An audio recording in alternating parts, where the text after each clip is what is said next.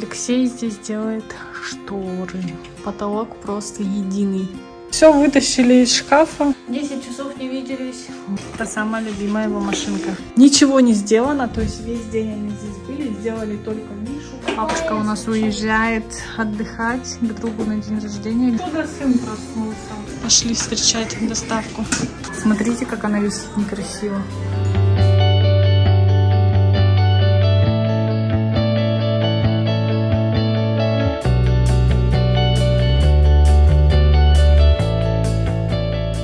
Всем добрый вечер. Начинаем новый влог. Приходила Алексея мама. Мы с ней быстренько все убрали. Подготовили все для потолков. Так светло стало вообще.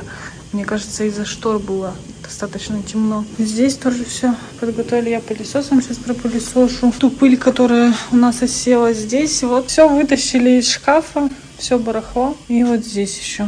Надо будет сейчас постель хотя бы заправить, потому что я буду в этой комнате находиться, пока они здесь будут работать. И шкаф у нас пустой.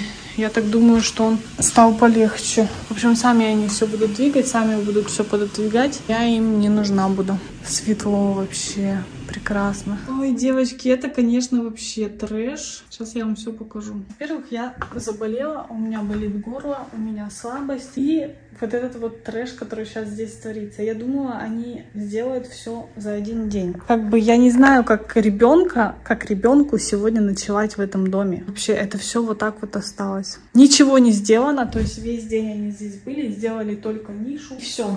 Здесь все, ничего не сделали. Со шкафом все как было, так и остается. Сказали бы мне, я бы все не перетаскивала бы сюда, в эту комнату. Сказали бы, что они будут пока вот это вот все сверлить, да, все делать. И, ну, как бы тут бардак, тут тоже невозможно находиться. Тут пылища. Здесь просто, они здесь ходят в обуви, в уличной. Котик. Здесь, посмотрите, как пыльно просто. Вот. Они ничего за собой не убрали. Хотя тот чувак, который приходил, Влад, вроде его зовут Владислав, он сказал, что они все будут за собой убирать. Все будут за собой убирать. У них есть специальный пылесос. Когда они будут сверлить, этот пылесос будет все затягивать. И что-то вообще. Ну вот сделали они вот эту штуку. Он говорит, у него на этом моменте закончился клей. Хотя какой сюда клей нужен? Он же сверлил дырки. Ну, короче, я говорю, вы здесь еще что-то будете делать в ванной? Ну, чтобы хотя бы я ванну всю отмыла. Он говорит, что да, здесь я не буду делать. И самый главный вопрос в том, что я говорю, давайте вы сделаете вот эту вот комнату, да, вот эту нашу большую ванну, натянете все, чтобы я здесь уже прибрала. И все вещи, которые находятся вот здесь у меня, я бы их перенесла сюда. Нужно, в общем, натягивать все разом. Так они не делают, что сначала вот эти комнаты, потом мы оттуда все перетаскиваем сюда. Я вообще не понимаю, что нельзя сделать сначала здесь потолок натянуть, потом мы оттуда все личные вещи перетащим сюда и там это сделать. Видимо, это просто нужно было сделать на этапе стройки, потому что вот эта вся пылища летит, а это он сделал только вот эту часть. То есть нужно будет все по периметру сделать. Каждые 15 сантиметров нужно сверлить. Плюс еще придет монтажник кондиционера и тоже будет сверлить, тоже будет устанавливать его. Я вообще, девочки, не знаю. Мы, походу, сегодня поедем ночевать к родителям Алексея, потому что здесь ночевать, ну, невозможно. Как Леша здесь вообще будет спать? Тот чувак, который приходил, замеры делал, он сказал, вы что, мы будем типа за собой брать, все будет чисто.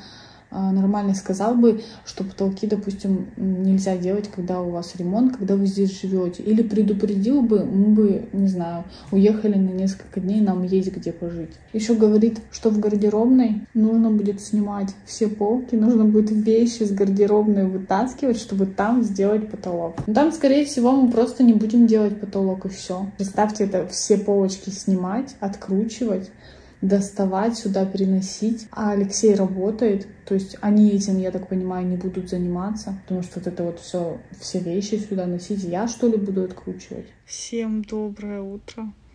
У меня поистине доброе утро. Я очень ждала актов. Сейчас вам скину внизу. прикреплю скрины. Мне наконец-таки пришла зарплата с Альфа-банка. Я на самом деле в шоке, потому что у них платформа сломалась. И, ну, не сломалась, они переходили на новую платформу. Мы переходили. Вот, и наконец-таки пришла выплата. Алексей радовался больше, чем я, наверное. Мои мальчики приехали домой, Алексей в душе. И мы сегодня весь день, ну, вернее, не день, а вечер будем проводить здесь на кровати. Потому что там, как вы помните, да, вообще невозможно находиться. Чай пить, кушать тоже будем, видимо, здесь. Мамочка там кофе пила, воду пила, кушала. Мы только что сходили в пятерочку, купили вот такую банку на Opti Pro 800 грамм за 1100 рублей. А прошлую банку 400 грамм мы купили за 770, что ли, рублей.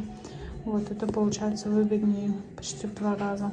И чипсики нам с мужем. Что у нас промежуточный результат готов. Это просто что-то невероятное. Это так классно выглядит. Сейчас я вам все покажу. Смотрите, потолок какой ровненький. Правда, мне не нравится то, что здесь нельзя будет ставить заглушки, потому что она на клею. Вот эта штука. Трубу оставили. Не стали ниже потолок делать. Если бы мы, допустим, спрятали бы трубу, потолок был бы очень низкий. А так вообще круто. Давайте дальше идем. Смотрите, какая красота. Я еще попросила, чтобы они вставили 3 светильника. Здесь получается очень ярко. Потолок просто единый. Они очень тяжело отодвигали шкаф. Мы его освободили, как я вам уже говорила. И шкаф практически под потолок. Только какая-то форма... У нас не такая форма лампы была. Они, мне кажется, перепутывали здесь. Муж придет, подправит. Они перепутали между собой вот эти 2 лампы. Эта лампа должна была быть здесь. Ничего, в принципе, так тоже классненько. Надо будет туда добавить вот тот вот светильник. Ну, выглядит, конечно, просто шикарно. Ну что, девочки, как вам? Красота? Вообще. Сейчас я пофоткаю, мужу отправлю. Пока мои мальчики у бабули с дедулей, я начала убирать здесь все, протирать пыль везде. Я несколько ведер просто поменяла. Очень пыльно. На самом деле они мне обещали, что когда они будут сверлить, они будут с пылесосом всю пыль убирать. И я спрашивала, ну, как много пыли будет. И он заверял меня, что, ну, в принципе, вам нужно будет просто сделать влажную уборку и все. Это, конечно, жесть. Но ничего страшного, я помыла все стены, помыла все окна. В общем, все перемыла. Очень много пыли собрала. Знаете, потолок стоил того. Я вот сейчас сижу, записываю это аудиосообщение и понимаю, что да, потолок все-таки стоил того, чтобы его натянуть. Выглядит просто шикарно.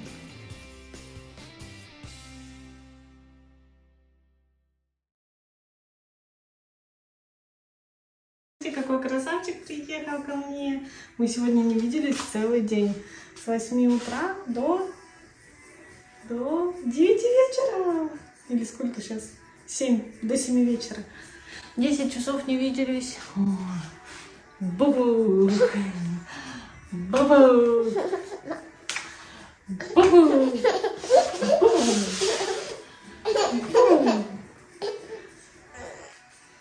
Мамин помощник приехал. Сейчас будет маме помогать убираться. Капец, тут такой хлам вообще. Я не знаю вообще, за что браться здесь. Вроде пыль протерла, диван помыла, стулья помыла. Здесь, ой, сыночка, не надо, сыночка. Здесь, в общем, сверху все протерла. Сейчас вот это все буду убирать. И то, что на столе находится, все нужно мыть, потому что все в пыли. Они хоть и пропылесосили на полу, но так, знаете, как мужики пылесосят, как попало. Просто ты что поворачиваешь? И все. А так потолки мне вообще безумно нравятся, девочки. Вообще огонь.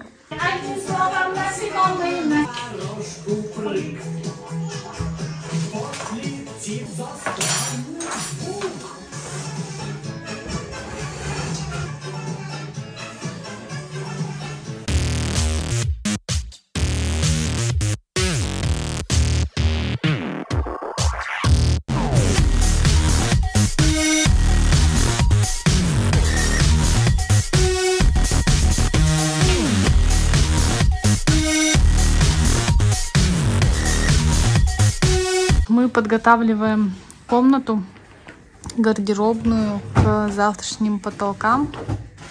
Алексей носит вещи, а я с Лешиком здесь лежу на кровати. Тут вот все инструменты наших мастеров мы сюда перенесли. Лоджии уже полностью освободили. Они нам будут делать карниз. Надо, кстати, эту убрать, тюль оттуда.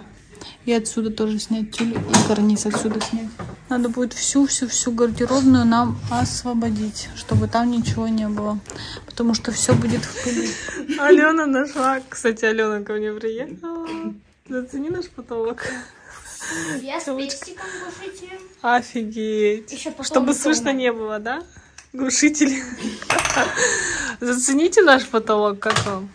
Классно. Так, что высуну? Круто. А? Я еще высуну тона. Короче, Алена где-то нашла синий трактор. Мне кажется, Лешику он так понравится. Короче, не буду распаковывать. С Лешиком вместе распакуем. Блин, круто вообще. Он сейчас же гоняет эту машинку. Ага. Как у нас была, чтобы она возвращалась. У меня еще вот пульки. Я буду распаковать, надеюсь, он будет работать. У меня Класс. еще пульки есть. И там, короче, чьи-то трусы. Ага. Пульки. Еще. Ага. Нифига себе, у тебя пестик как настоящий. Ого, даже тяжелый, да? Железный, потому что сейчас набрал. Блин, круто.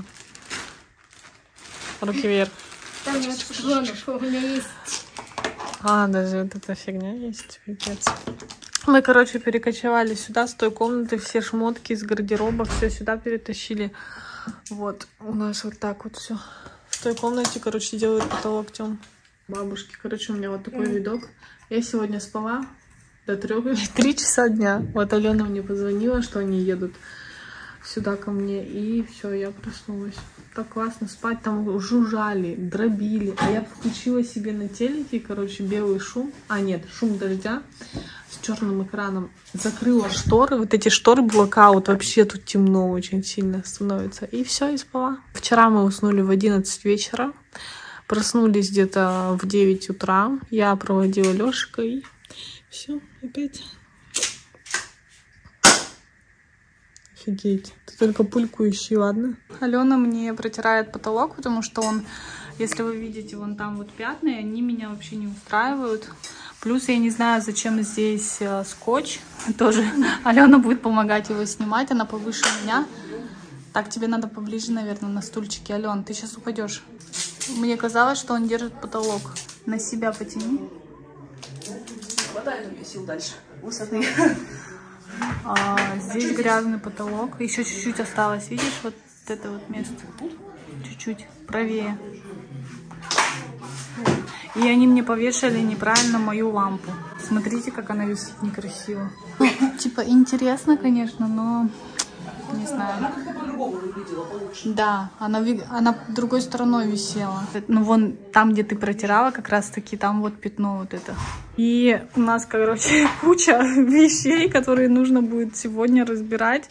Там мужчины у меня в другой комнате. О, красавчик, молодец. Вон он чуть-чуть что-то поддерживал. Отмечали до этого по нему, по началу, видишь? Это метки, чтобы обои не пачкать. Левее, ага, вот в этом месте, да. Выше, выше, ко мне, ближе, ко мне. Нет, дальше. Ты вот именно это, еще чуть-чуть к лампе. Вот, да, вот здесь. Я не тру, она уже мокрая вся. Все, Ален.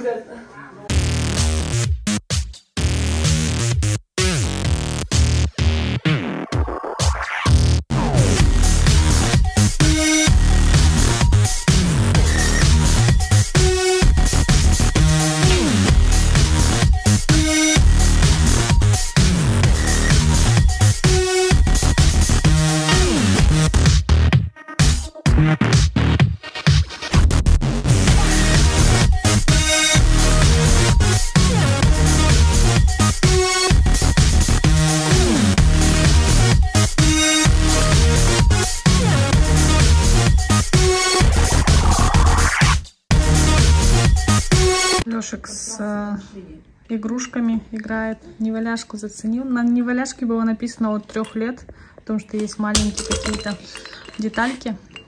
Ну, на ней ничего нет, смотри, она для таких небольших сделана. Ага. Хотя написано на упаковке от 3 лет. Ну, нужно, в общем, рядом находиться, чтобы, если что, там ушко не отвалилось какой-нибудь. И синий трактор он заценил тоже.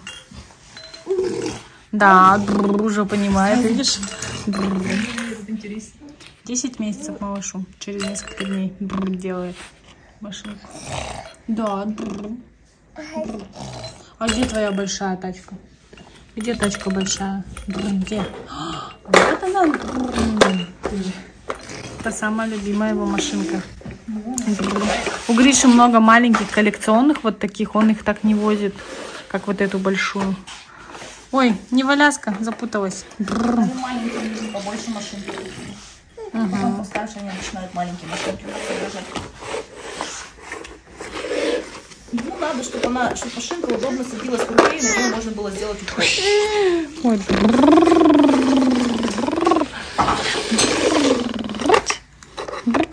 Мы, в общем, сейчас сидим, ждем, пока Алексей уедет. Лешика будем укладывать спать и Алене делать реснички и бровки красивые.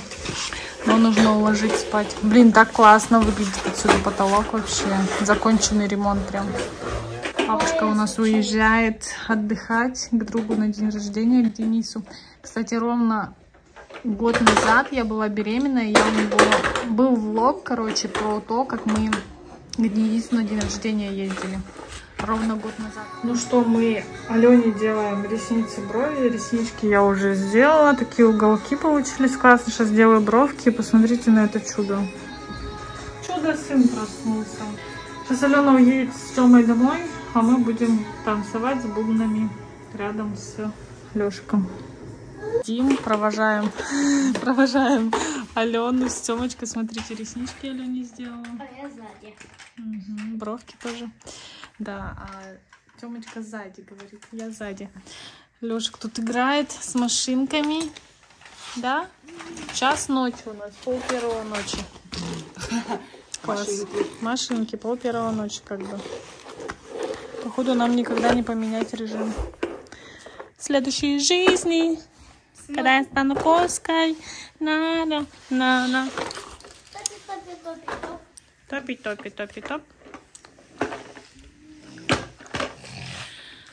Ой. Алена завтра уже уезжает с Тёмочкой. Да. Мы ждем папочку, когда он приедет. Трактор поехал. Колеса не крутятся. У синего трактора, да, что-то колеса не крутятся. Не то, да, не едет. По полям, синий трактор едет к нам. У него в прицепе кто-то песенку поет.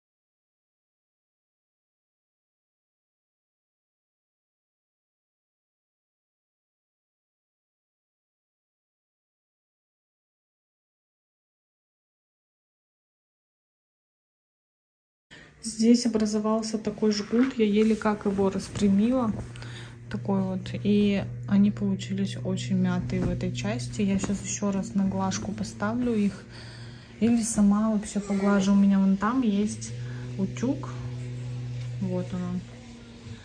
Я им редко пользуюсь, сейчас поглажу. И у меня здесь есть гладильная доска.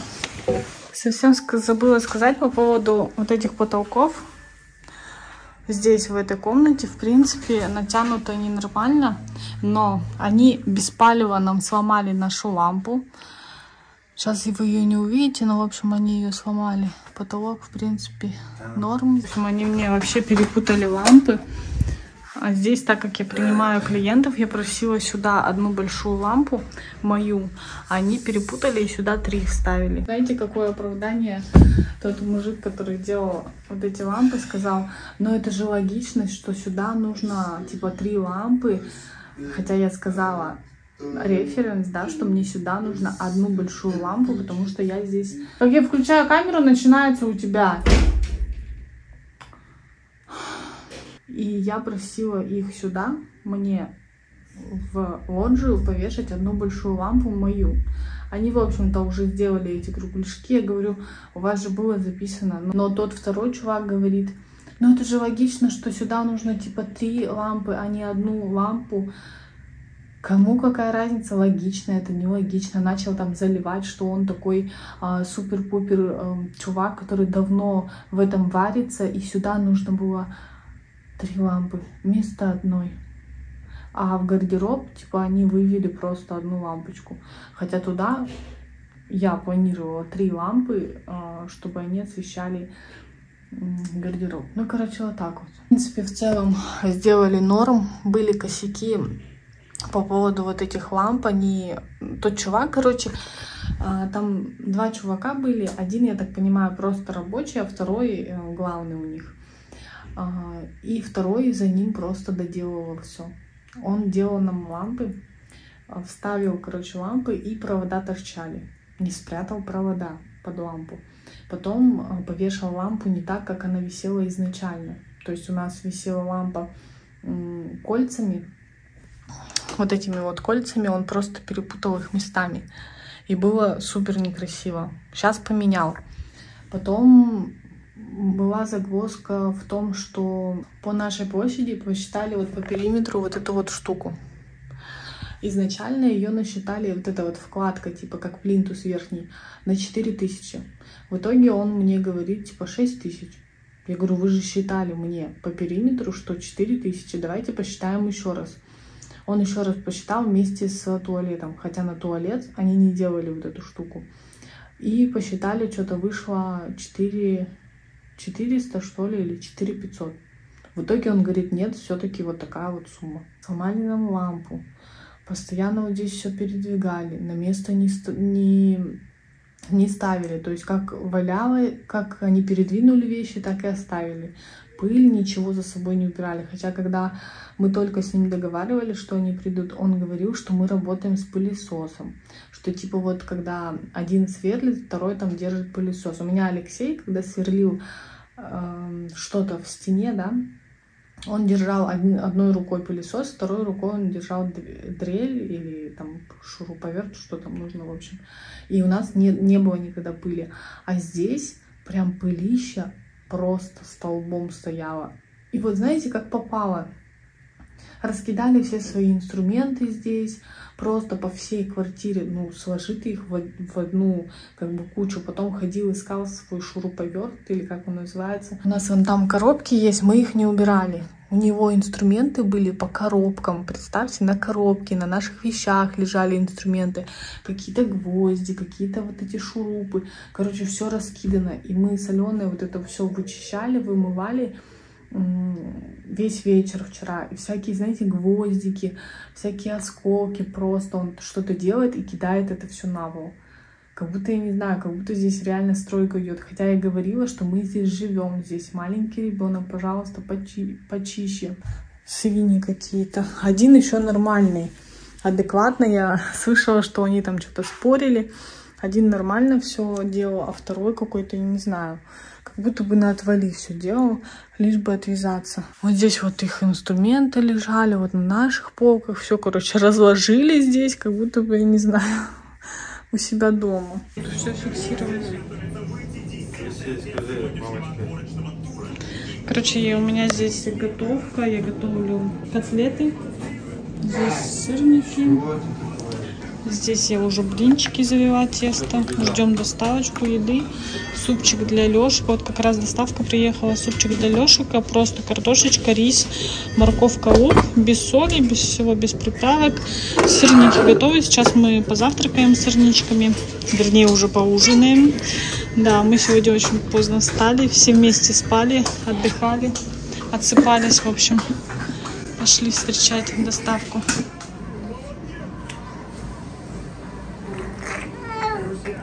Короче, у меня тут готовится пирог с ягодами. Здесь я уже сделала котлеты. Вон они жарятся у меня красивенькие. Лешику супчик уже готов, надо будет его выключить. Так, выключила. Алексей приготовил салатик греческий. У нас будут сырники, салатик мимоза, хлебушек, хурма неспелая. Вообще твердющая. Ее, наверное, можно положить, чтобы она поспела. Колбаска, сыр, это на бутерброды. Сгущенку Алексей еще заказал. Яйца, Лешику говядину. Говядину эту я потом добавлю ему в супчик и все перемешаем.